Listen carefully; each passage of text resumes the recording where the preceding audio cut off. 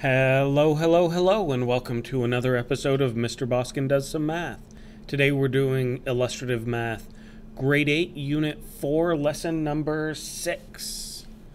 Okay, our first questions here say solve each of these equations, explain or show your reasoning. That means we're going to show all our work, show all our steps. What are we going to do here? Okay, the first thing I want to do is combine like terms. So the left side of this equation has some b's and some just numbers, some variable terms, some constant terms. So let's combine anything that goes together. 2b subtract 5b, because we get a 2b and a negative 5b here, is negative 3b. We've got plus 8 plus 3, which is 11, equals, on the other side we got negative 13 plus 8b minus 5. The numbers we can combine, negative 13 minus 5 is negative 18 plus 8b. Okay, now we got negative 3b on the left, we've got 8b on the right. Let's try and get all the b's on the right-hand side because there's already more on the right-hand side. How do we get rid of a negative 3b? We add 3b. Do it to one side, do it to the other. Those will cancel. 11 equals negative 18. 8b plus 3b is 11b. Now, we've got numbers on both sides, but only b's on the right, so let's get rid of the numbers on the left. How do we get rid of a negative 18? We add 18. Do it to one side, do it to the other. Those will cancel. We're left with just 11b on the right. And 11 plus 18 is 29. 29 equals 11b. What's stopping the b from being by itself? This 11, it's being multiplied. How do we undo multiplication? We divide. So let's divide each side by 11. Those will cancel. 29 over 11 equals b. Beautiful. Okay, what's next? Let's start out, see if we can combine any like terms. On the left side, we've got some like terms we can combine. 2x subtract 5x is negative 3x. We've got positive 7, positive 8. That's 15 equals, on the other side, what have we got? 3 times the quantity 5 plus 6x, so let's distribute. 3 times 5 is 15. 3 times 6x is 18x minus 12. Okay, I see where we can combine like terms again on the right, so let's do that. Minus 3x plus 15. We're not doing anything on that side, but we have a 15 and a negative 12 we can put together. 15 minus 12 is 3 plus 18x. Okay, now what have we got? Just an x term and a constant term on each side. I see more x's on the right, so let's get all our x's on the right. How do we get rid of them from the left? Well, we're subtracting 3x. To undo that, we add 3x. Those will cancel out. Do it to one side, do it to the other. So we have 15 equals 3. 18x plus 3x is 21x. Now, we've got a 3 over here we've got to get rid of. How do we get rid of the 3? We subtract it. Do it to one side, do it to the other. 15 subtract 3 is 12 equals 21x. Now, how do we get that x by itself? We got to get rid of the 21. It's being multiplied. Undo multiplication with division. Divide each side by 21. Those cancel. X equals 12 over 21. Can we simplify that? Those are both divisible by 3. Nope, 4. Nope, 3. 3 times 7 is 21. So divide the 12 by 3, that's 4. 21 by 3, that's 7. X equals 4/7. And another one of these. 2c subtract 3 equals 2 times the quantity 6 minus c plus 7c. No like terms to combine on the left. On the right, we can distribute. 2 times 6 is 12. 2 times negative c is negative 2c. Bring everything else down. Can we combine any like terms? Yep, we got a couple of c terms on that side. Just bring those down. 12 is still there. Negative 2c plus 7c is 5c. Okay. 5c's on the right, 2c's on the left. Let's get rid of them from the left. How do we get rid of them? We subtract. Do it to one side, do it to the other. Negative 3 equals 12. 5c subtract 2c is 3c. Now we got to get rid of that 12. Subtract 12 from each side. Those will cancel. Negative 3 subtract 12 is negative 15 equals 3c. Divide each side by 3.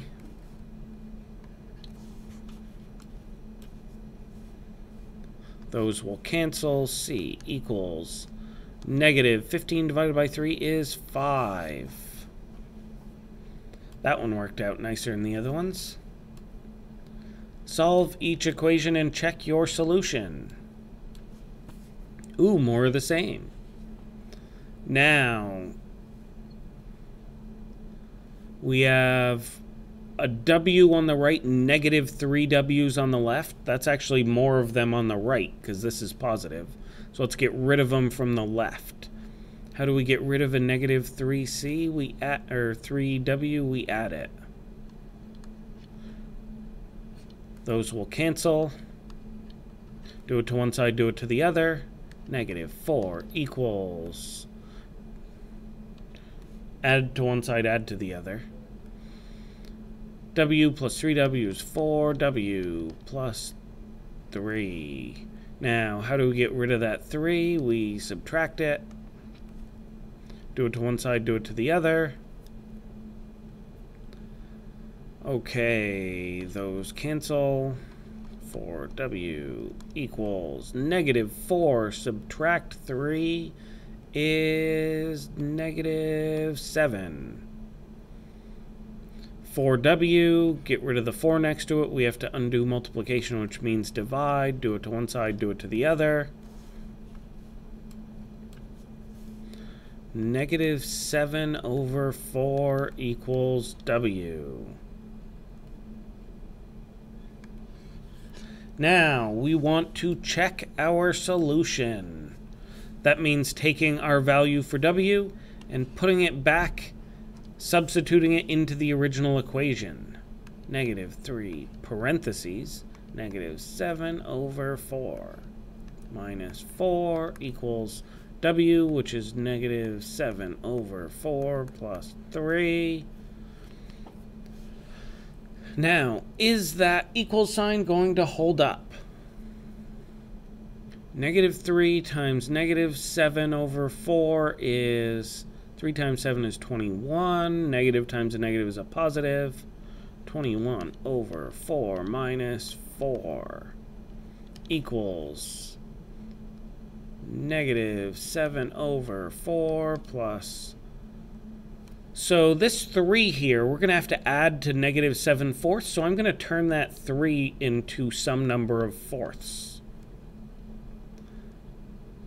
3 in fourths is 12 fourths. And actually this 4 over here. Whoop. Erase that. This one's also in fourths. If I want to have that 4 in fourths, that is 16 fourths. So let's see how these work out. 21 fourths subtract 16 fourths is 5 fourths. Negative 7 fourths plus 12 fourths is 5 fourths. Yes, that works. 5 fourths does equal 5 fourths. Ooh, another one. Okay, let's start out. I don't see any like terms we can combine already, so let's distribute. 3 times 3 is 9 minus 3 times negative 3x is negative 9x equals 2 times x is 2x, 2 times 3 is 6 minus 30. Ooh, now I've got some like terms I can combine. Nothing on the left, so I'll just leave those. Equals 2x plus 6 subtract 30. 6 subtract 30 is negative 24. Okay, which side has more x's? The right. So I'll get rid of them on the left, which means add 9x to each side. 9 equals, because those canceled, 9x plus 2x is 11x minus 24. Add 24 to each side. 9 plus 24 is 33 equals 11x. Divide each side by 11. X equals 33 divided by 11, which is 3.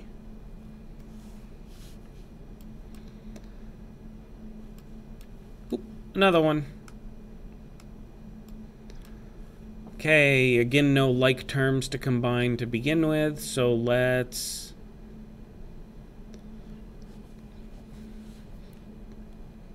distribute 1/3 time. Actually, you know what? Let's do this one a little bit differently. I noticed that we've got a 1/3 right here. We've got a 1/3 right here. If we multiply a third by 3, that cancels out. So I'm going to multiply this whole side of the equation by 3. And I'm going to multiply this whole side of the equation by 3.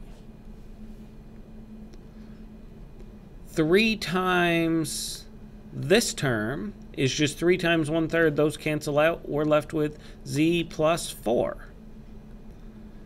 Now, because we're distributing, we have to multiply that 3 times negative 6. 3 times negative 6 is negative 18 equals. Now, on the other side here, we only really have one term in here because that's being multiplied to multiply into. So 2/3 times 3 is just 2.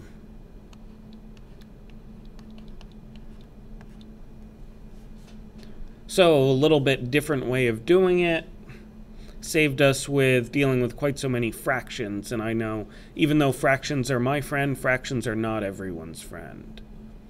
Now we got some like terms we can combine on the left.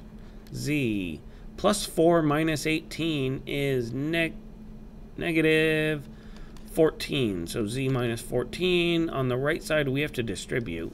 2 times 5x is 10x. 2 times negative 7 is negative 14. Now, we get a minus 14. 14 on each side. We have more x's on the right, so let's get our x's onto the right.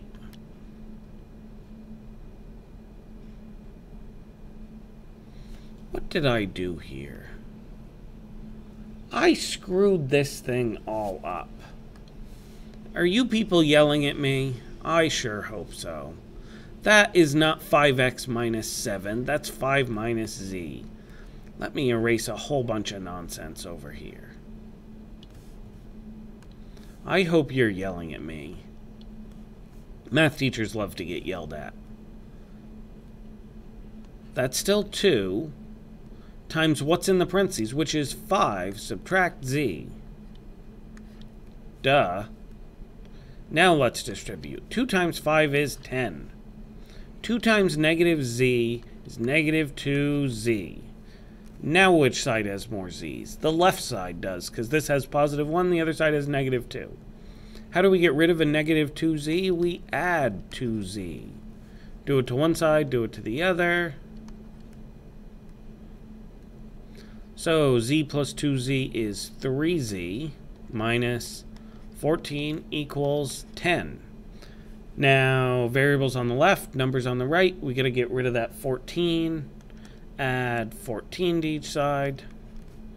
3z equals 10 plus 14 is 24. 3z equals 24. Divide each side by 3. Z equals 24 divided by 3 is 8.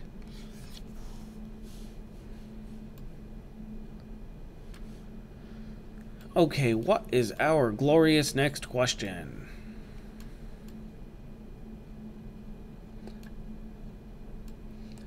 Elena said the equation 9x plus 15 equals 3x plus 15 has no solutions because 9x is greater than 3x. Do you agree with Elena? Well, here's our equation. 9x plus 15 equals 3x plus 15. Elena says there is no solution because 9x, this thing right here, is greater than 3x, which is this thing right here. So my first thought, if I see somebody say there's no solution, is, hey, why don't I try and solve this? Maybe I can. So what would we have to do? Well, there's more x's on the left, so let's get rid of the x's on the right. 9x subtract 3x is 6x plus 15 equals 15. Now what do I do? I got numbers and variables on the left, so let's get rid of the numbers over here. How do we get rid of adding 15? We subtract 15. Do it to one side, do it to the other. Those will cancel. 6x equals 15 minus 15 is... that's 0. 6x equals 0. Does that even make sense? Yes. Yes, it does. How do we get the x by itself? We divide each side by 6.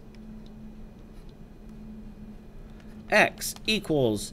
what's 0 divided by 6? You got $0. You share it amongst you and your 5 friends. Put it in 6 piles.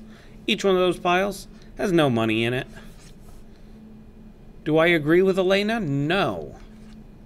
No, I don't agree. Why not? Because x equals 0. There is a solution. The table gives some sample data for 2 quantities, x and y, that are in a proportional relationship. Ooh, proportional is important. Proportional relationships mean they're linear, like we've been dealing with, and they go through 0.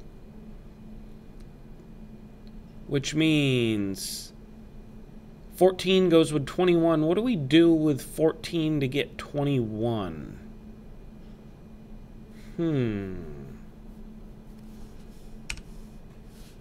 How about if we use a calculator? What do we multiply 14 by to get 21?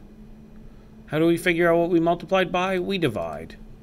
21 divided by 14 is, it's 1.5. So 14 times 1.5 means with 1, When we're going that way, we multiply by 1.5. What's 1 times 1.5? 1.5. That one was easy. 64 times 1.5. 64 times 1.5 is 96. 39. Uh-oh, what do we do? What do we do? We're going the other way. Which means, instead of multiplying by 1.5, we're going to divide by 1.5. 39 divided by 1.5. 26. 26. Write an equation that represents the relationship between x and y shown in the table. So we can look at our rise over our run, which is pretty easy if we think we can add a point on here. If x is 0, it's proportional, remember? That means we go through 0, 0. That's a rise of 1.5 and a run of 1. Our slope is 1.5. It's what we multiplied x by to get y, and if it's proportional, there's no b. Y equals 1.5x. Beautiful. Graph the relationship. Use a scale for the axes that shows all the points on the table. What are our biggest values here? Well, x has to get to at least 64, and y has to get to at least 96. So we know we have to go through a couple of points on here. We know we have to go through 0, 0. And we know that we have to go through 64, 96.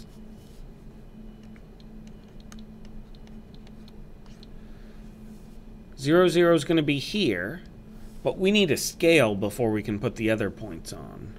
There are 1, 2, 3, 4, 5, 6, 7, 8, 9, 10, 11, 12, 13, 14 lines.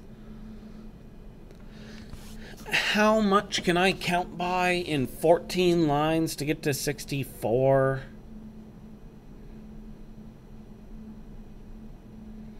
Well,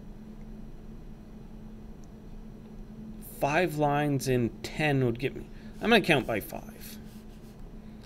5, 10, 15, 20, 25, 30, 35, 40, 45, 50, 55, 60, 65, 70.